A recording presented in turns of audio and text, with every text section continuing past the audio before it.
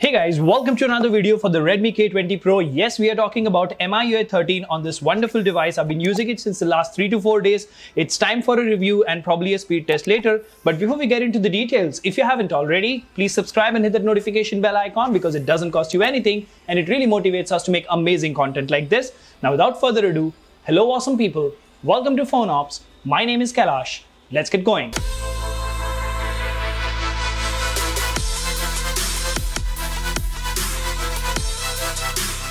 As you can see over here, we are talking about Miui 13 and without making things clickbait or anything of that sort, let me tell you this is not real official Miui 13. It is basically a port ROM which is based on Miui 12.5.6, but it has almost all the elements and features of Miui 13 and I have been using it since the last 2 to 3 days. You do see that I have a SIM card on this device. So although the K20 Pro is an old phone, I still use it substantially with one of my SIM cards. Now let's go ahead and talk about the complete review.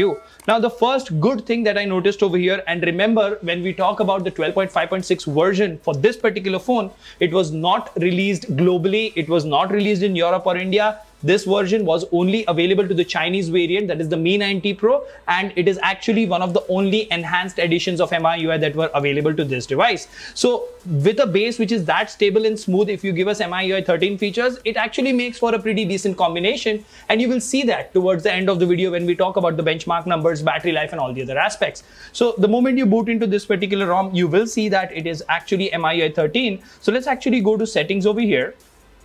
Let's go to my device. Now what it says over here is that this is a weekly beta, right? Now if you go to what's new, you will of course see you don't have permission to access the changelog of this particular update. Now moving on, let's go to all specifications.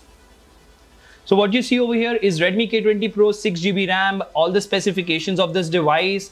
Android version is 11. The security patch though is the 1st of December 2021. Now we are in the month of March and this is quite old as far as the security patch is concerned. But remember, this device stopped getting security updates in August or September of 2021. So this is absolutely better than what it was earlier. Now first things first, the moment you boot into the home screen, you will see that you have the Miui 13 wallpapers. To the left, you have the new app vault, which looks decent. And once you allow this ROM to settle down, like you give it a day's time, it actually performs pretty decent. There are no major UI lags, which is a common experience if you are using Miui 12.5.1 Indian version, right?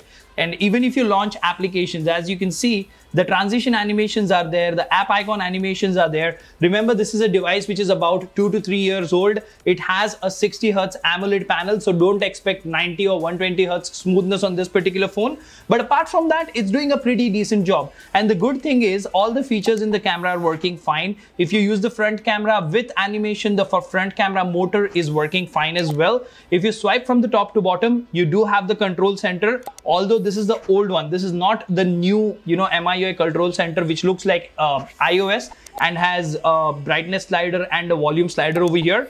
One good thing to notice over here, it does have the new performance and battery consumption toggle, which allows you to, use the device in performance mode or battery saving mode and stuff like that. So that particular toggle is there, and the moment you enable it, you will get a notification over here, improved device performance. So these things are present and they do say that, this is more or less almost the complete Miui 13 experience. Now, if you press and hold over here or you swipe over here, you will see that you have the wallpapers option, in which you do have super wallpapers and you also have your Miui 13 glass or molten glass wallpapers, which look great and they also work fine. So, no major problems there whatsoever. So if you like these wallpapers and you like Miui, this is what you need to do. You need to probably go ahead and give this ROM a try. But there are a lot of other aspects which are a sort of a letdown. But remember, even in the official list of devices like the POCO X3 Pro, the Mi 11X, which are getting officially Miui 13, this thing is broken. The reason I say broken is despite having Miui 13 as a software, you have widgets from Miui 12.5. So that is really, sort of annoying. If you go to the settings option, you have usual stuff over here. The launcher in question is the system launcher. And moving on, if you go to app watch settings, you do have a certain options over here. You don't have Google feed to the left, of course, because this is based on the Chinese version. You can arrange the icons horizontally. That option is present. And even if you go to the multitasking menu, you will notice that the animations are pretty smooth and subtle, which is a good thing. If you see over here, you have 2.8 GB of 6 GB available. Floating windows feature is present and working absolutely fine. Now, one thing to notice over here is this ROM comes with Magisk pre-installed, and the moment I go to update Magisk, it gets stuck over here. So if you actually want root access, you might want to go ahead and flash the latest Magisk version manually. Now, moving on, let's go to Play Store and talk about some important stuff. If you go to Play Store settings, you will see that the device is not certified, although Widevine L1 certification is present and it works fine. Now, I've heard you, there will be an install video for this particular ROM coming soon, so stay tuned for that. If you talk about the security application, it is one of the latest versions that we have over here. So 6.0.0 is the version. That also means that when you go to the Game Turbo over here, you get the new Game Turbo about which I recently made a video, and almost all the features are there apart from this feature which allows you to, customize a lot of aspects. Now, those features are not available on POCO X3 Pro and a lot of other devices. Reason being, those features are targeted by Xiaomi and POCO towards high-end devices, right? So you do get the new security update, you do get the new game space, but some features are missing here and there. Now, even if you go to the battery section over here, you do see that the performance toggle is there. You do see that the phone has been on battery for 20 hours and 24 minutes. I barely use the device, but the standby time, the screen on time that you get in extreme or high usage is 4 to 5 hours. For a 2-year-old device on a port ROM software, that is pretty decent, I would say. That's pretty decent experience. Now, moving on, if you actually go to the privacy dashboard, you still sort of have the 12.5 dashboard, nothing new or nothing fancy over here, but cohesively as a UI as a whole, this ROM is working well. You can actually use it as a daily driver if safety net is none of your concern. Another thing to note over here is it does come with a lot of Chinese bloatware, so manually you will have to go ahead and uninstall those applications one by one. Now let's actually go to settings and let's see if any of those MIUI 13 features are present over here. You do have your always on display and all these options which are present since 12.5. They are available and they work just fine. If you go to display, you do have the DC dimming or anti-flicker mode, which is available and works absolutely fine. The color scheme option, font settings, all these options were present and they are still there and they work absolutely okay. Now moving on, if you go to, you have MIAI, which is, useless in the global market.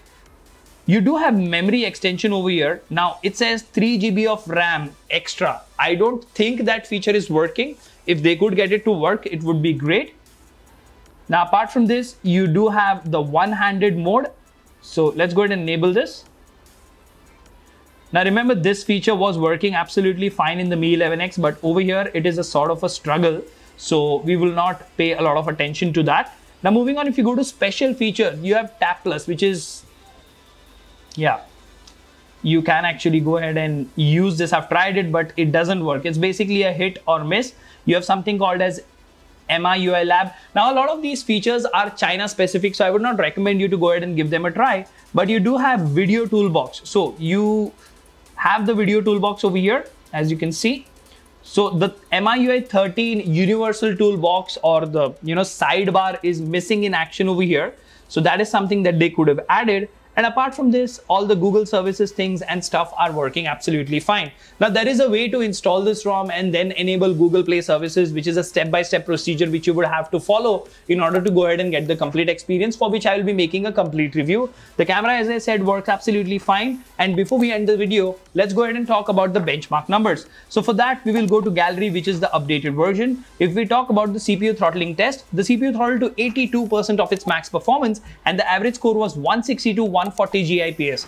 Now this is a little disheartening because on AOSP ROMs you do get quite a lot of performance compared to what it is on this particular ROM. Now if we talk about Antutu, you see that the Antutu score on this ROM is not that great, just like CPU throttle test. Now let's go ahead and talk about the last test that is important, that is Geekbench. Now in Geekbench, the single core score was 729 and the multi-core was 2728. So from my understanding, the usual, UI scrolling and all the basic usage is absolutely fine. But as far as hardcore performance is concerned, the performance doesn't look that great. But if you're looking for the MIUI 13 experience, look and feel, this is a ROM that you should probably try. And if you really want me to make an install video, let me know in the comment section. So let me know what you think about this ROM and this particular review. Until the next one, this is Kailash signing off at PhoneOps. Keep smiling, take care, see you in the next one.